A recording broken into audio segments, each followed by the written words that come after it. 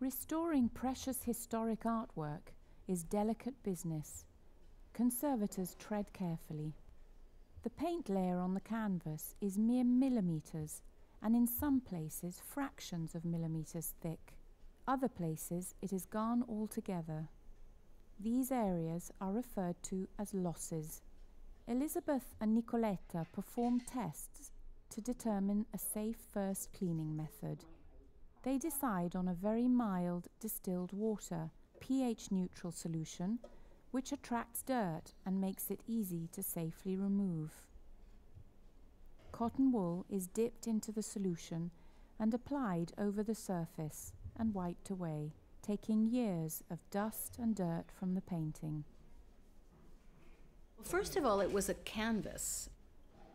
Works on canvas at that time were considered fairly ephemeral, because if you were going to commission a work for a high altar, you would commission a panel painting, something durable. It was going to last for eternity.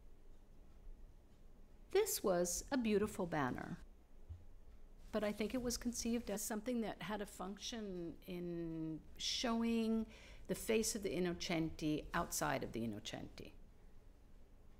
So it traveled and it got rained on and it got brought outside into the piazza.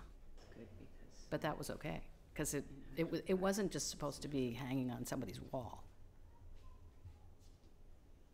After the initial cleaning, Liz mixes a gel solution designed to remove the varnish layer, applied at the time of the previous restoration.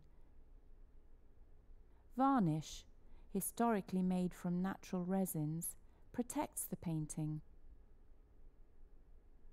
It brings out the richness of colour and texture by saturating the pigments. With time, natural resin varnishes darken and turn yellow and alter how we see the colours of the painting. To restore the true colour values of the painting, this thin yellowed varnish layer is removed. Everything during the conservation process is done in specific sequence and by hand. After many tests, the gel solution is doing its job.